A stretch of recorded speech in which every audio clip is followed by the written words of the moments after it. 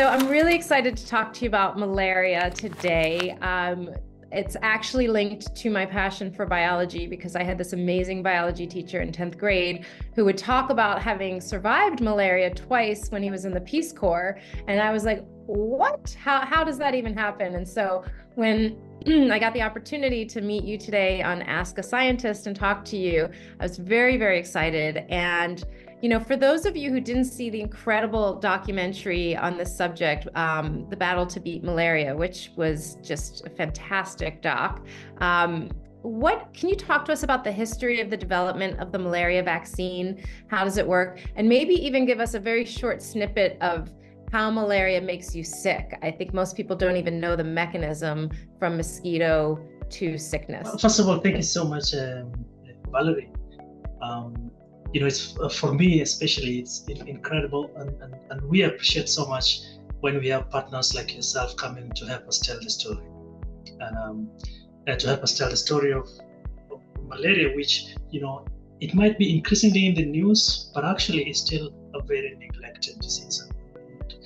And I say this with the understanding that, you know, it's not common. You have a single organism that claims lives close to 650,000, I think at the moment we're talking nearly 610,000 people every year.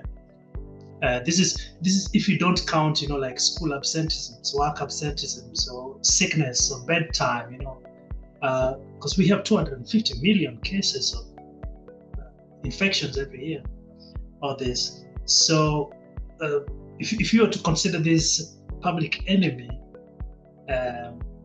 with that death toll, it's not small, and therefore I'm really, really happy, and on behalf of my colleagues, super grateful to you guys for helping us tell the story. Now, you asked me what happens when you get malaria. Of course, ultimately, if you don't get treated, you will die. So this is what happens.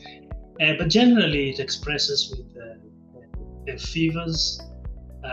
And sometime in the severe form, it can go into convulsions and eventually become death.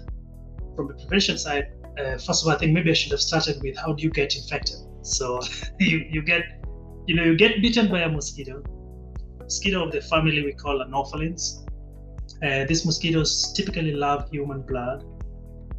In Africa, the main malaria vectors are really human loving. So they have learned to survive in close environments with humans, so they seek humans for blood, and it's in this process where they can either pick the malaria parasites, and if the malaria parasite successfully develops in their midgut, so they pick it up and go into the tummy, it develops into different stages. After a number of days, it reaches the mouth parts of the mosquito, and at that time usually it has transformed into what we call the infective stage of the malaria parasite. So it's ready. If the mosquito then bites the next person, and usually this has to happen within about 12 days or 2 weeks thereabouts. If this mosquito bites the next person, it can inject these parasites into that next person. And that next person becomes infected. And so at that stage, the parasite goes into the bloodstream, lodges into the liver, it multiplies in different, it generates a number of siblings, of progeny. And this bursts into the bloodstream, causes a lot of fever. That's when a lot of sickness happens.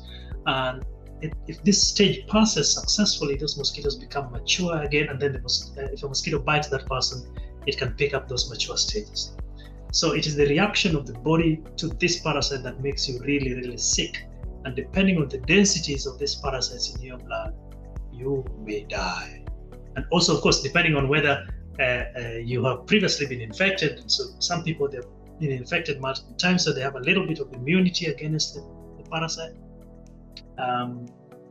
But for most people, if you don't live in malaria areas, for example, typically you do not have any immunity, and then you need to make sure you really have access to treatment very quickly, otherwise you will not make it.